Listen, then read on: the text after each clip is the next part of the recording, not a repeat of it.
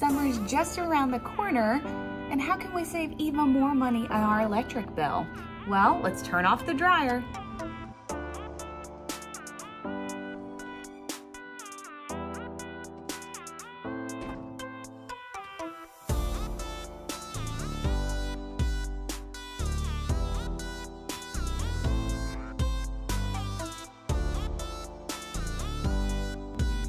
In this video, we are going to stop using the dryer, start using the clothesline, hanging up all the clothes for a month, and seeing if that lowers our electric bill.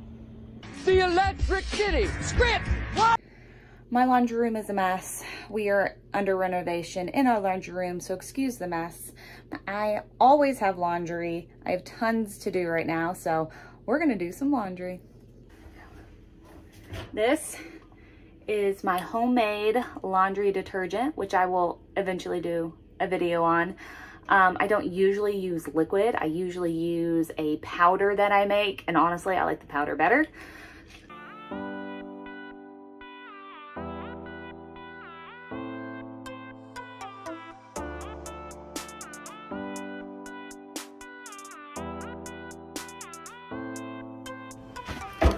Also, when I do laundry, I am not a sorter, as you can tell.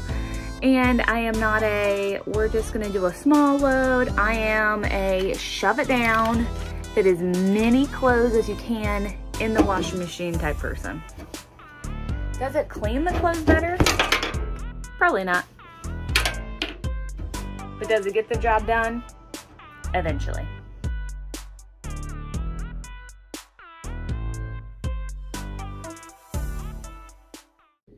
One thing you always need to do before you hang up your clothes on the line is check the weather and make sure that you're not going to get rained on, which I have done many a times. So let's talk about some pros and some cons of hanging up your clothes. So hanging up your clothes does take longer. Your towels don't get as fluffy. It's a pain in the butt, to be perfectly honest. And if you don't have a big yard, you have to hang them inside, which I also do.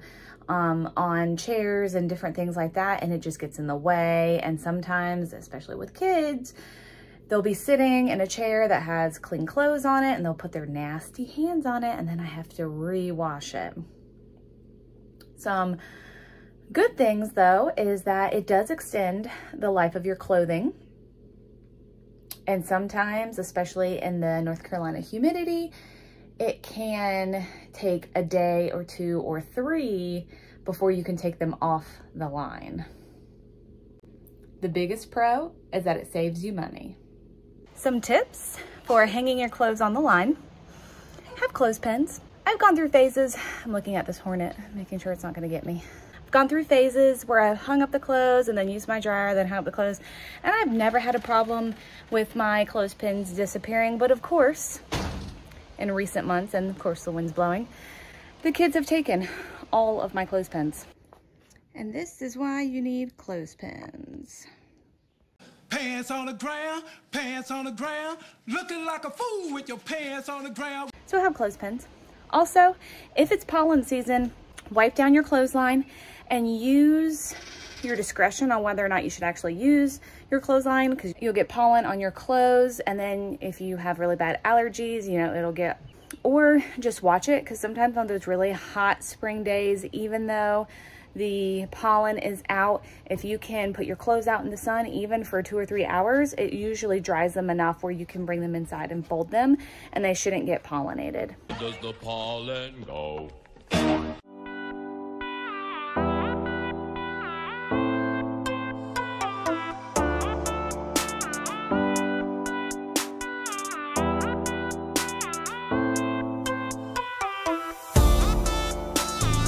Hello, I'm on my way to the dentist. Dentist? And it's probably the only time I'm gonna have to film my dryer outro. You gotta take what you can get when you're always on the move, always got kids around. Whenever you have a quiet moment, you gotta get your stuff done. I did the laundry on the line for a month.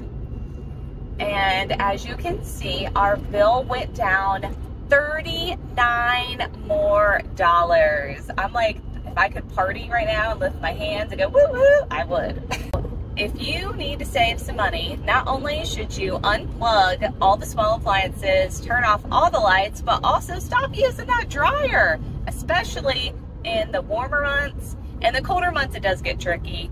I do use my dryer less frequently than probably the average person. I cannot wait till the end, or I can't wait till June when we go over how much money total we have saved. I'm just so excited because I know it's going to be a lot. If you like this video, go watch this one and we'll see you next time.